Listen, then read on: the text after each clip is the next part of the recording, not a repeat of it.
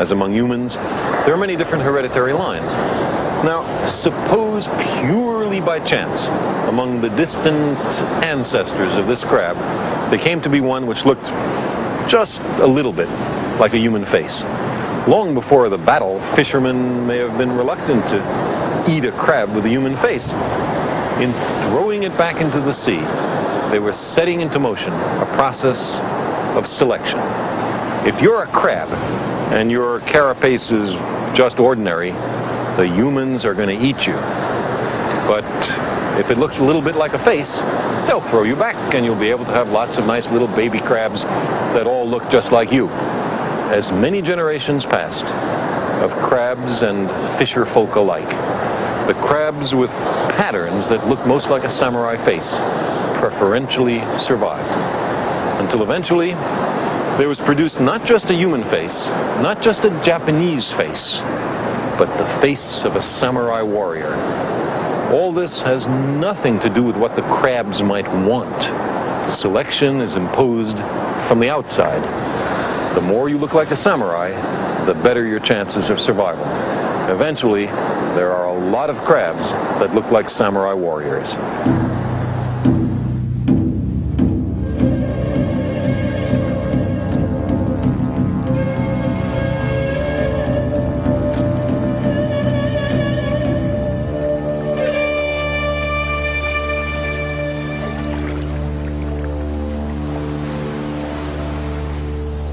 This process is called artificial selection.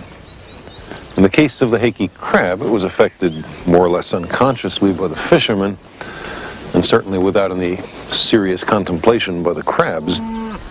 Humans, for thousands of years, have deliberately selected which plants and animals shall live. We're surrounded with farm and domestic animals, fruits, vegetables. Where did they come from? Were they once free living in their present form in the wild and then induced to adopt some less strenuous life on the farm? No. They are, almost all of them, made by us.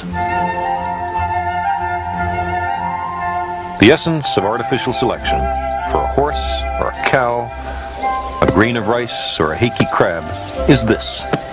Many characteristics are inherited. They breed true. Humans encourage the reproduction of some varieties and discourage the reproduction of others. The variety selected for eventually becomes abundant. The variety selected against becomes rare, may be extinct. But if artificial selection makes such changes in only a few thousand years, what must natural selection, working for billions of years, be capable of? The answer is all the beauty and diversity in the biological world.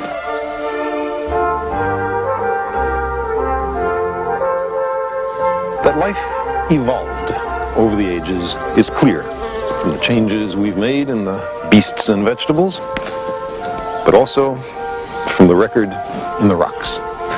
The fossil evidence speaks to us unambiguously of creatures that were once present in enormous numbers and that have now vanished utterly. There are far more species that have become extinct than exist today. They're the terminated experiments in evolution.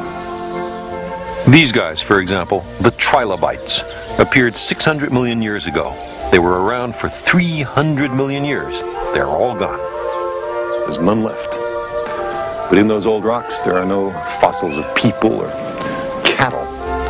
We've evolved only recently. Evolution is a fact, not a theory.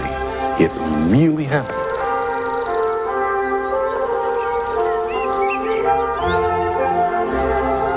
That the mechanism of evolution is natural selection was the great discovery of Charles Darwin and Alfred Russel Wallace.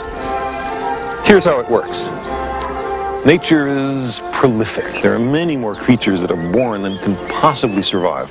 So those varieties which are by accident less well adapted don't survive, or at least they leave fewer offspring. Now, mutations, sudden changes in heredity, are passed on. They breed true. The environment selects those occasional mutations which enhance survival. And the resulting series of slow changes in the nature of living beings is the origin of new species. Well, many people were scandalized by the ideas of evolution and natural selection. Our ancestors looked at the intricacy and beauty of life and saw evidence for a great designer. The simplest organism is a far more complex machine than the finest pocket watch. And yet, pocket watches don't spontaneously self-assemble or evolve in slow stages on their own from, say, grandfather clocks. A watch implies a watchmaker. So, there seemed to be no way in which atoms could spontaneously fall together and create, say, a dandelion.